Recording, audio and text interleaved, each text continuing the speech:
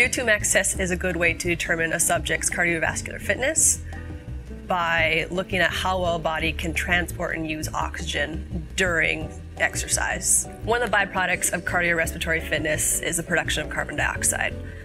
The more carbon dioxide you're expelling, the closer you're reaching that plateau before you go into anaerobic energy production, where you're no longer using enough oxygen to produce the energy you need, and so the body is not using oxygen to produce that energy, and at some point you'll have to stop because you need oxygen to continue getting that energy. The VO2 max number will be expressed in milliliters per kilogram per minute when on a treadmill. It's the way the blood is using oxygen and transferring it to the muscles that are using that oxygen.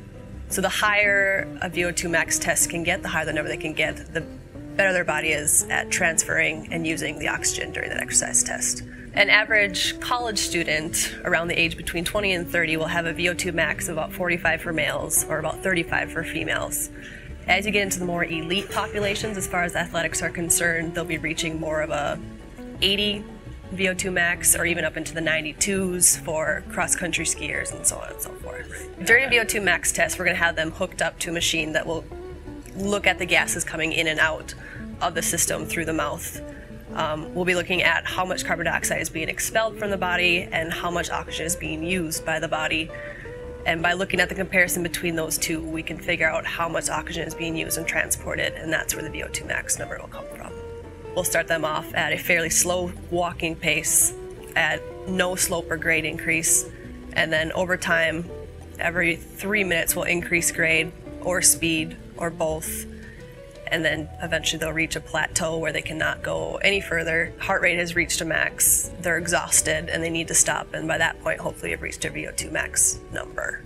We'll look at their heart rate to make sure they've reached a true heart rate max, and a lot of times we'll base that on a predicted heart rate, which is usually 220 minus their age. We'll also look at how they're feeling throughout the test. We'll be asking them on a scale of 1 to 10, 10 being extremely tired, can't go any further, 1 being not tired at all.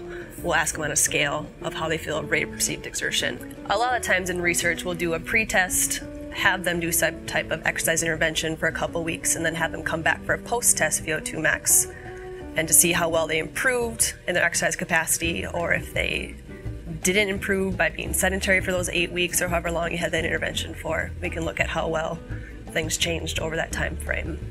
People with a higher VO2 max, it doesn't always correlate well with performance, just because there's so many other issues that go into a performance, whether it's the mental aspect of the performance or how well they're able to maintain that VO2 max, how long they can hold that VO2 max, all go into a person's performance. So it's a good measure to look at the cardiorespiratory fitness, but not as a measure of performance.